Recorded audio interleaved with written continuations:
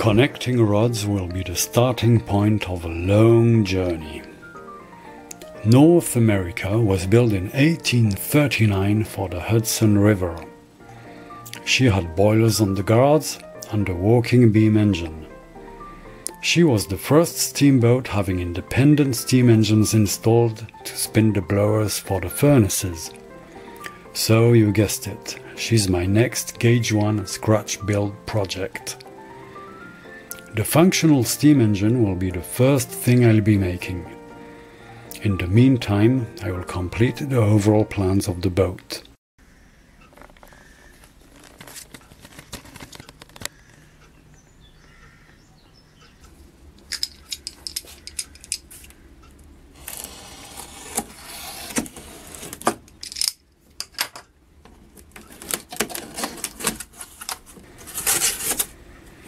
I'm afraid there's not much to show when starting to build a model from scratch.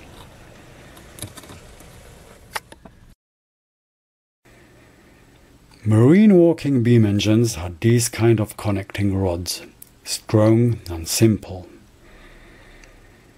This is an authentic 1840s drawing of one of them. Many of the smaller model engines didn't bother with these and got look-alike cast or stamped eyelet fittings instead.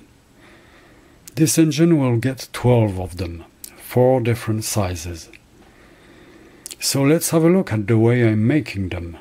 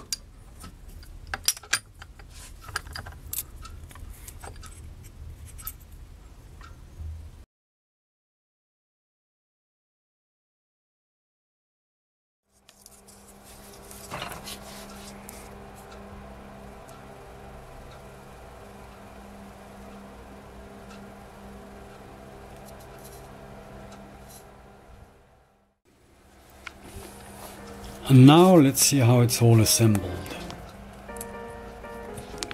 The bronze split bearings slide in place inside the strap. The second one's got a ledge on both sides, preventing the square rod end going in now from moving sideways. Then the jib goes in, with the notched side facing the rod.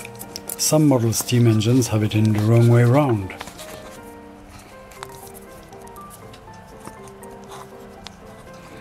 And finally, the cotter pins gently tapped in, locking everything up.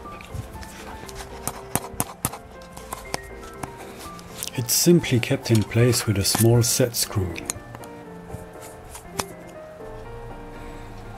So that's it for part 1. For those of you interested and patient enough, I will show a few more things during the 5 years it's probably gonna take me to build this model. But my next video will be back to paddle steamer Thomas Powell, walking, rolling and steaming around the bend. Thank you for watching.